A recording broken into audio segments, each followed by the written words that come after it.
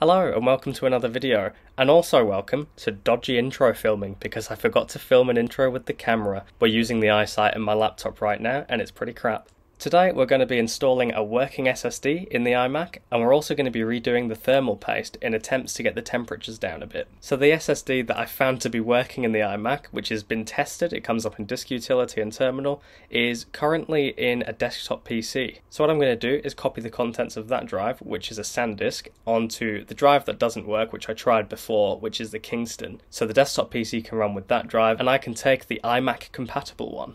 Alright, let's get into it. So what I'm doing now is I'm trying to clone the SATA SSD from this desktop machine into the one that's going to work on the iMac. So we're cloning that, which is originally from this desktop machine, into this SSD here, and we're going to do a swap. That clone took 17 minutes, and as you can see, the two drives are now supposedly identical. So I'll remove the original one and see if we can boot off the clone. Here we go. Is it going to... Yes, there we go.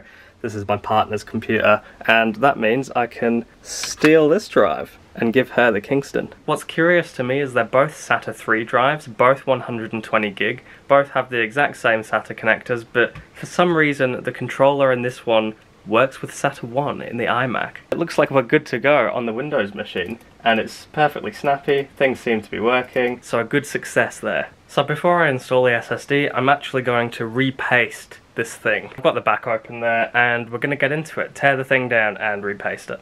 You wouldn't know it from looking out there, but this room is actually pretty dimly lit, so apologies for the lighting again. We've got this veranda that blocks most of the sun, and also the windows are facing the wrong way, so that is why we're not getting the natural light in here. So I'm following a guide on how to do this from my laptop there. So the first step is to remove these RAM sticks again. Oh, I should definitely get a screw bin, shouldn't I? I already have a few screws in here from a Mac Mini, but we'll just use it anyway.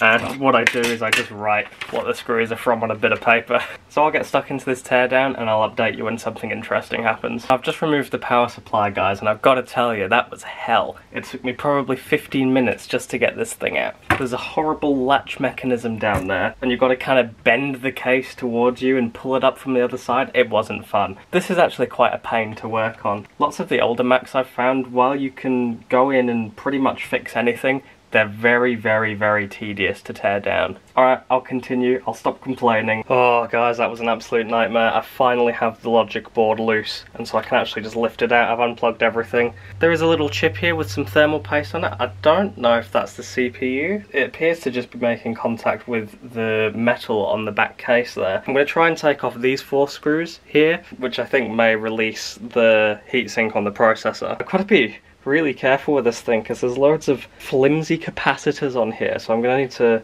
find somewhere decent to lay it down. Okay, so for that chip that was making contact with the back case, I've just cleaned off the thermal paste with some isopropyl alcohol and some tissue there, so that's looking nice and clean. And I've also managed to take off the G5 heatsink from the logic board. So I've cleaned off this die, and it is so small. I have the new thermal paste here ready to go, but I'm just a bit anxious because I've never ever repasted a die this small. I've also cleaned off the chip on the other side, but I'm going to do this first and get the G5 heatsink back on. So let's get a blob on there, shall we?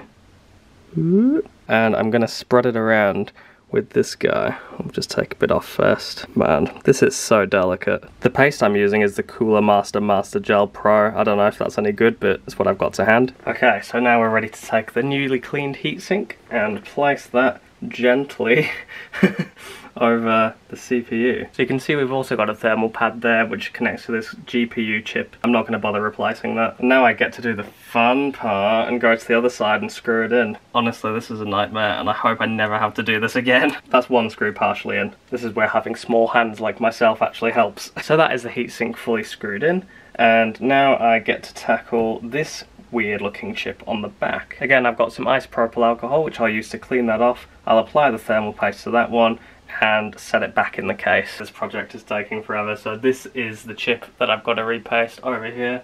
Yes, I know I'm pasting vertically here, that is not ideal.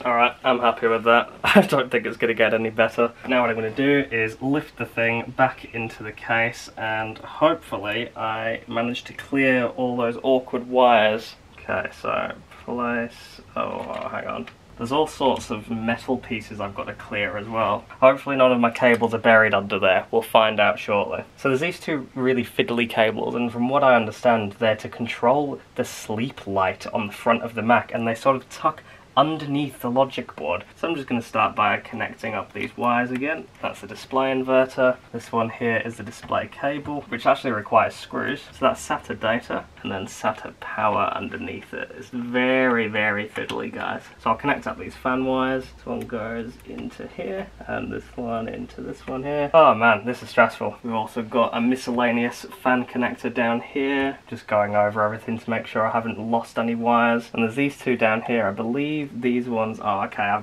think I may have jammed a few wires under here, but I can actually go in and pull them out. No idea what that is. Oh, microphone. It's labelled. And this one is for the speakers, the internal speakers. Alright, display cable screws. From my handy screw bin over here. Not sure why the display cable wants screwing in. That's actually a common thing I've seen on Macs. Alright, what should we do next? Bluetooth board, why not? And it mounts somewhere here. Yes, there we go. So it has a little white connector that actually goes into the logic board itself. I should have put in the antenna, shouldn't I? So here is the antenna cable. If I pull that back off the board, that just plugs in down the bottom here. There we go. There's the antenna plugged in, and I can remount that. Next thing I'm going to do is the light board. I guess that's what it's called. They called it the light board on the guide I was using, but I mean, it's got antennas. I don't know. I've just called it the light board. I'm assuming it's actually not that. These fiddly little things were threaded underneath the logic board. I guess I'll try and do that. Luckily, I've not screwed in the logic board yet, or I'd be having a lot of trouble threading these underneath.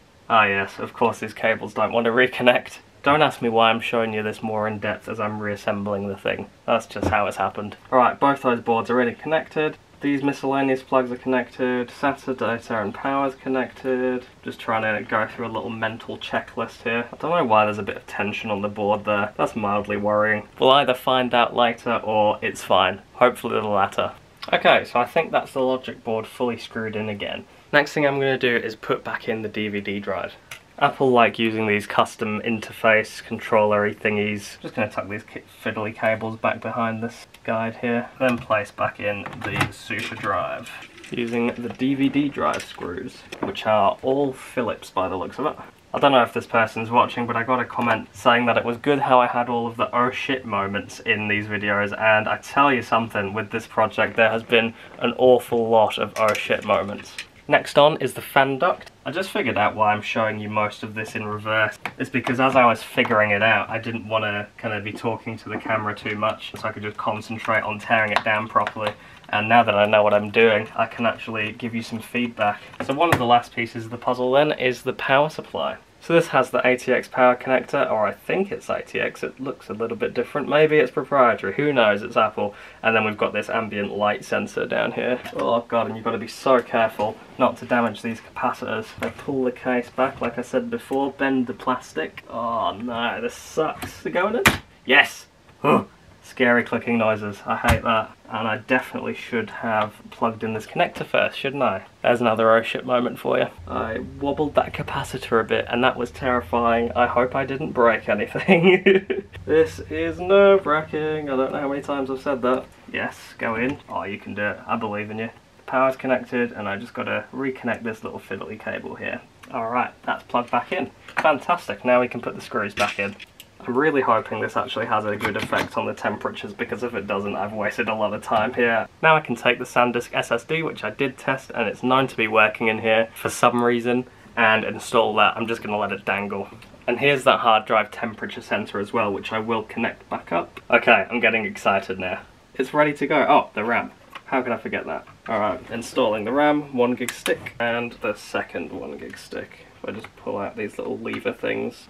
Okay, they're both in. Temperature sensor, everything's plugged in, looks good. Let's get the back on. Alright, hopefully I've not broken the thing. And there are just a few screws down the bottom here that I need to screw in. Oh, this is nerve-wracking. I hope it's all gone okay. This is well and truly the moment of truth. I am terrified.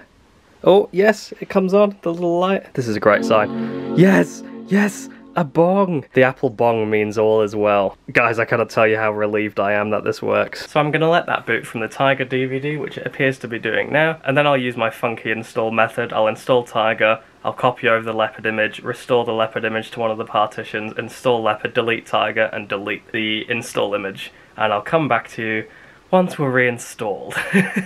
Oh god, this has been a long journey. So there we go, the drive's partitioning. I had to use a terminal command to wipe the drive because it wouldn't for some reason format with an Apple partition map. So I cleaned it using terminal and it appears to be going okay. Alright, we're finally on Leopard on the iMac G5. I ended up deleting the Tiger partition, but we now have a fresh install of Leopard and it's complete with iLife and iWork. This computer's been running for about 10 minutes now and the temperature at idle is sitting at about 51 degrees Celsius. Obviously it's within normal operating temperature, but considering that the computer's idling, I'm not sure if it's a bit excessively hot. I was hoping for early to mid 40s. In any case, I'm very happy with this machine as it is right now. As I've mentioned a few times, this is going to be my digital life Mac, and just as a little teaser, I'll show you what I've got over here. iPod Classic, we're going to do some videos on that, and this is what I've just bought, right? Check this out.